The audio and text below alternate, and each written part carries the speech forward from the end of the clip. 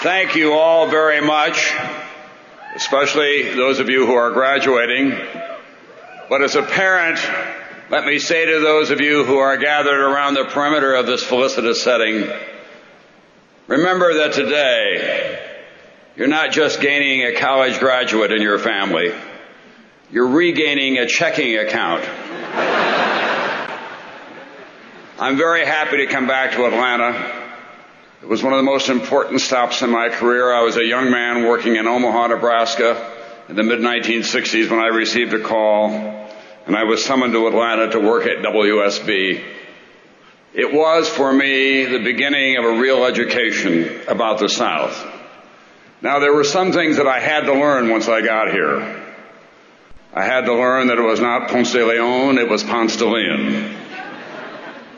I had to learn that it was Houston, not Houston. I had to learn to say hey, not hi.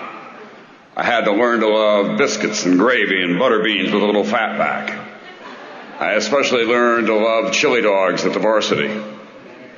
But I never found a taste for boiled peanuts in all the time that I was here. Most of all, I came to appreciate and love the many layers of this rich culture in the southeastern part of the United States, and especially this city, because I was witness firsthand to the defining moral struggle of our time, the struggle for civil rights.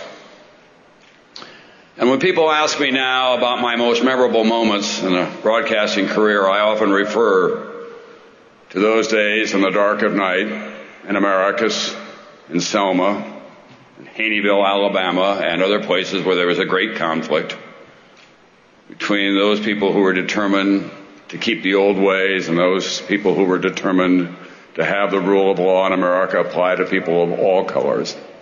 The great courage that I saw then stays with me now. So much has changed. When I was living here, Peachtree and Sweet Auburn were really separate universes. But people of goodwill were determined to advance the great cause of civil rights and the great cause of this great city and all of its institutions, including Emory. The struggle is not over. We are doing much better, but as you leave here today, you must keep that rich heritage in your mind as well. Let me also say to the graduates that it's a great pleasure for me to be standing before this graduating class. In recent years, I've delivered Class Day or commencement addresses at Yale, Harvard, and Duke. And it's a relief to come here because at those institutions, I had to speak much more slowly and use much shorter words than I will have to here today.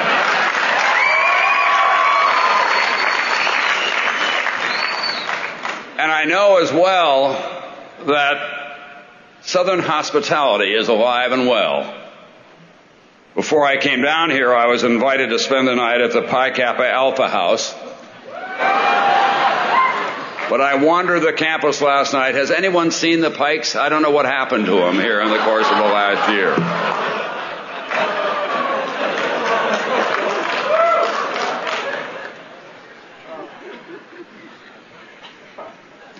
Take a moment and take in this setting. This is the realization of the American dream. These cherished ceremonies are, for me, annual rituals of renewal. I come to these academies across America with a sense of awe, humility, and envy. Awe that the American dream is so fully realized in these environs where the working class and the privileged mingle in common pursuit of learning and advancement, where immigrants, fresh from foreign lands, have equal claim to economic opportunity and rule of law in our great system. And if they choose, they have the privilege of taking their newfound skills back home. I'm also humbled by the sacrifices of so many who have helped you to this promising place in your lives, your family, your teachers, and some that you may not have considered this moment. There are, as we gather here, young men and women in uniform, in harm's way, in far-off places, who are dedicating their lives to your security, and you must remember them as well on this occasion.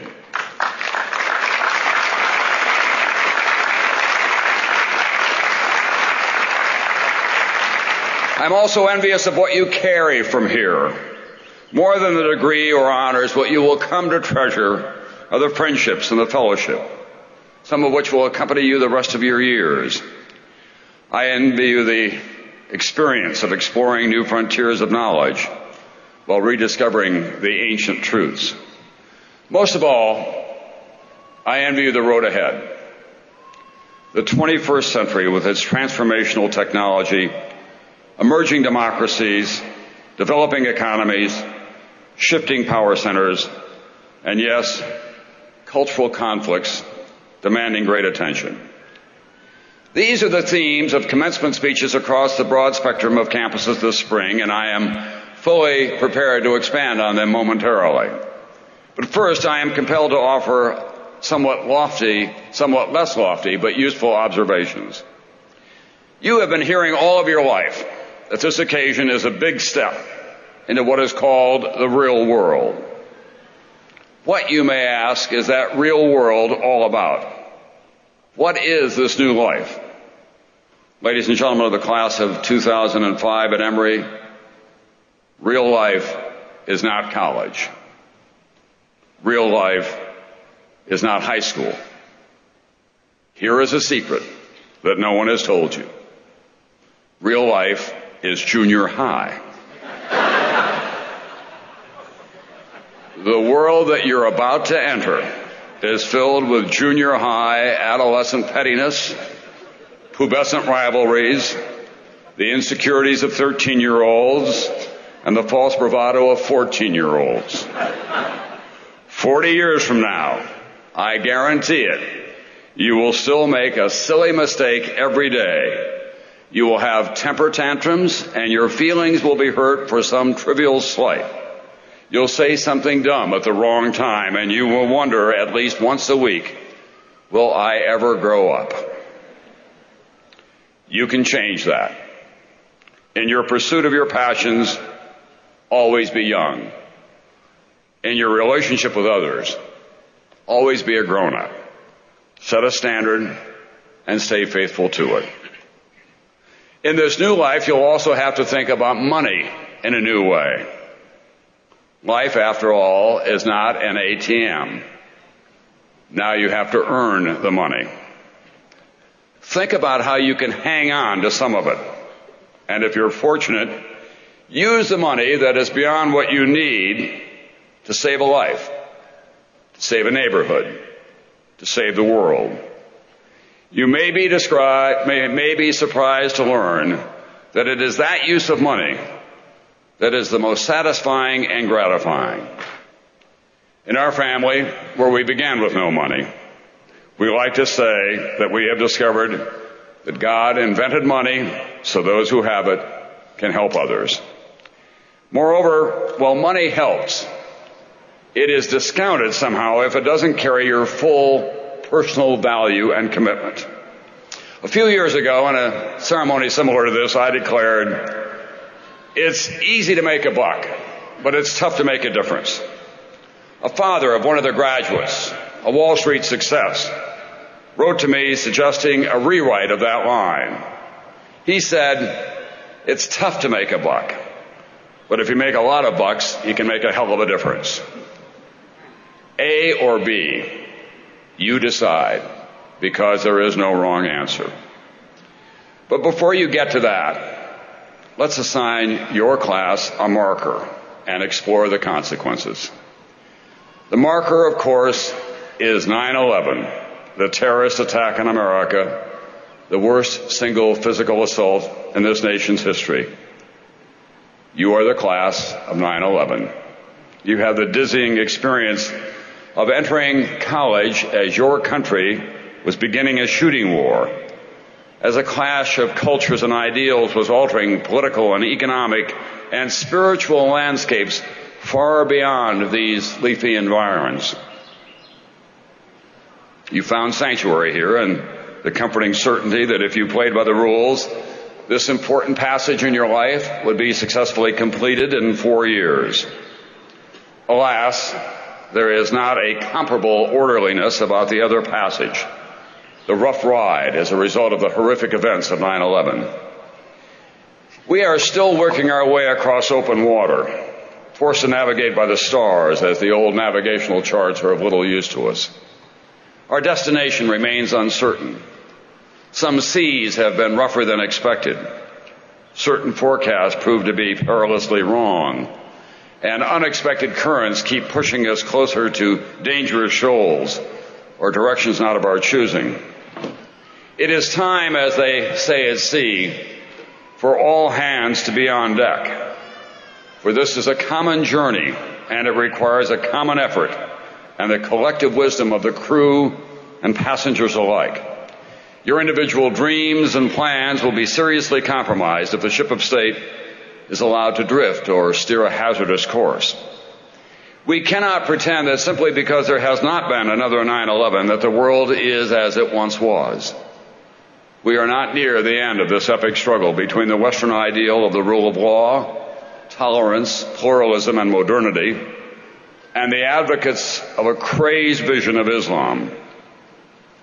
We cannot wish away the complex set of conditions that fuel a rage across a broad band of the globe where too many young men and young women your age are caught in a crossfire of claims on their faith and another way of life playing out on the ever wider screens that reflect the images of a world that they don't understand, of unveiled women and material excess, secular joy, disconnected from their lives of deprivation and uncertainty. They don't represent the whole world of Islam, but they represent a great band of Islam. They are not incidental to the world that you are entering.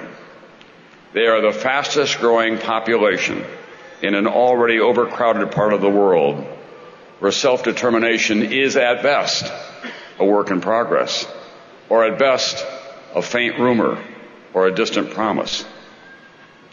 For most of the 20th century, Christianity represented 30% of the world's population, and Islam represented about 20% in the closing days. By the year 2025, those numbers will change. Many of those young people, and I have encountered them in Afghanistan and Pakistan and Saudi Arabia, in the universities in Baghdad, in Indonesia, understand our culture and speak our language, but to them, we show no interest in returning the favor. So many of them love the idea of America, but hate our government, envy our freedoms, and deeply resent what they see as our sense of entitlement.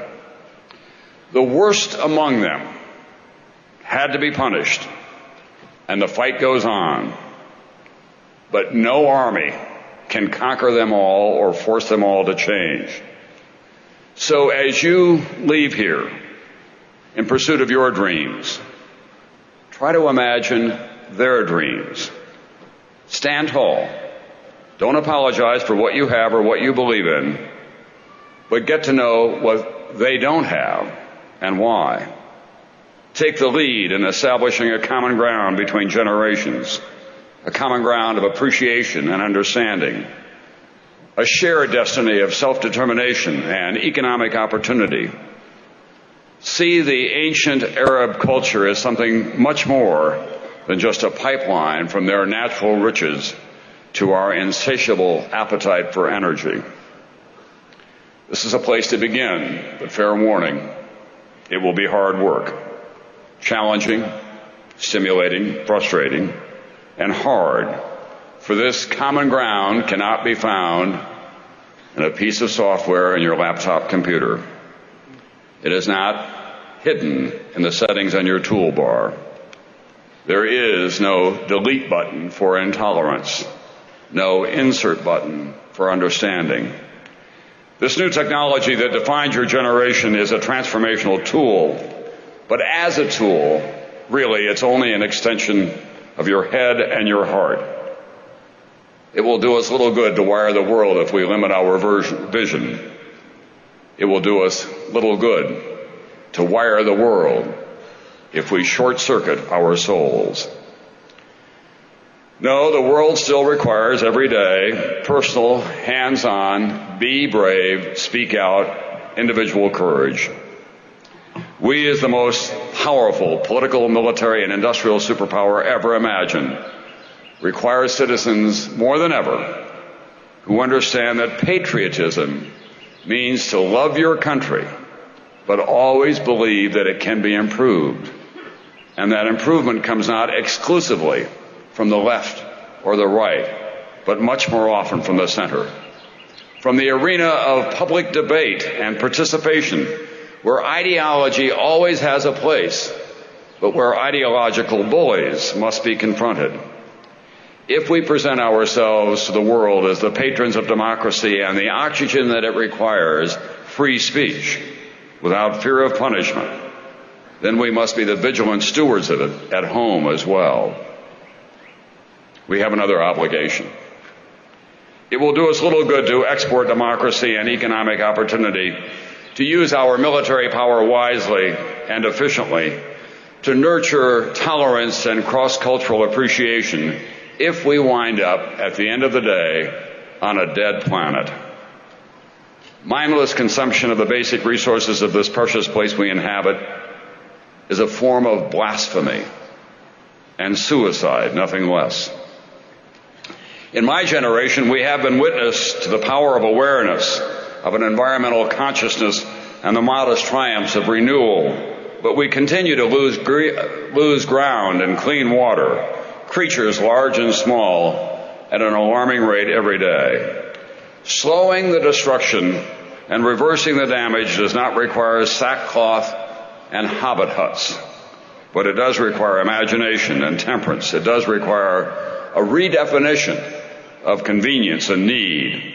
It does require you and all the rest of us to love our Mother Earth, and live our lives in a manner that will allow future generations to know her succor and wonder. Let me conclude by briefly sharing with you another generation of young Americans.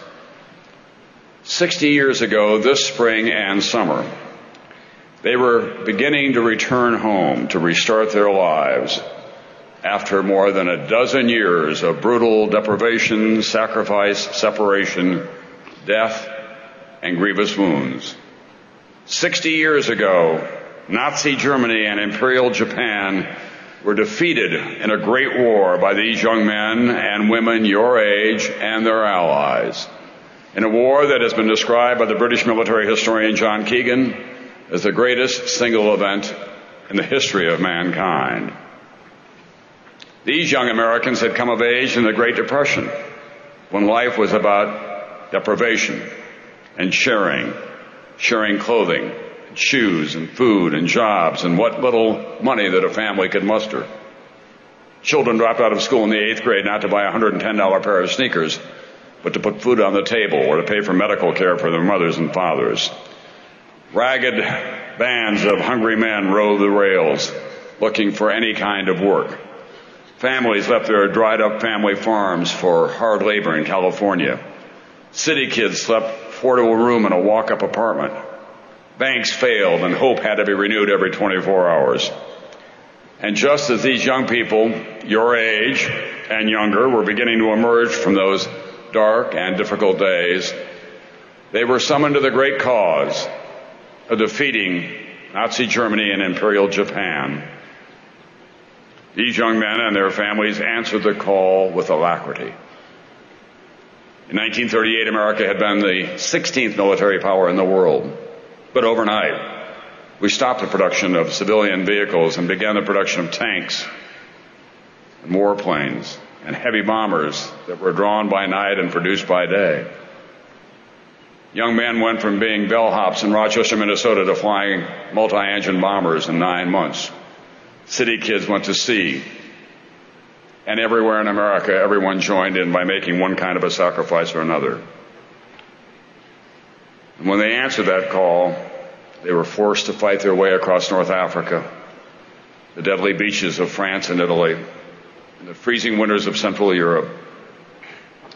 In the searing heat of little-known islands across the South Pacific, on all the seas and all the skies, day in and day out. They fought bloody, face-to-face battles of unspeakable cruelty and death. At home, farmers grew more food and civilians ate less so the soldiers could be well fed. Young wives and children didn't see their husbands or fathers or hear from them for months at a time, if ever again. Women left the house and put on overalls and work boots and hard hats and carried lunch boxes and went onto the assembly lines. When that great war was over, when the terrible, hateful evils of the Third Reich and Imperial Japan had been defeated, this generation of Americans your age returned to their homes or established new communities.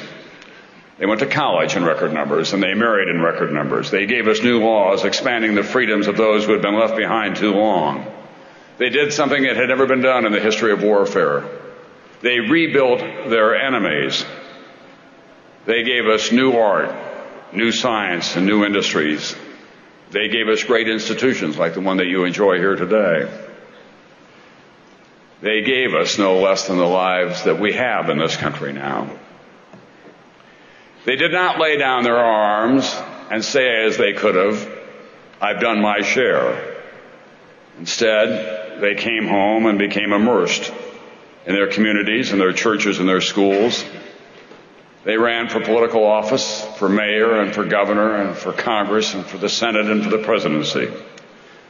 They formed service clubs, and they never gave up on the idea of common cause and their role in it. Some are here today in their distinctive gold robes.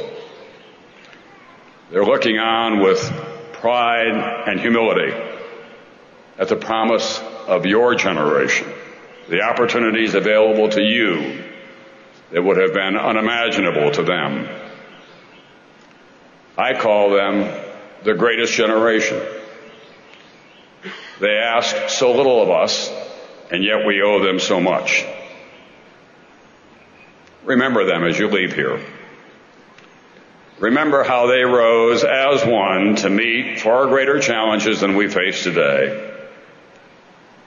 Remember them as you put the mark of greatness on your generation. Good luck and Godspeed.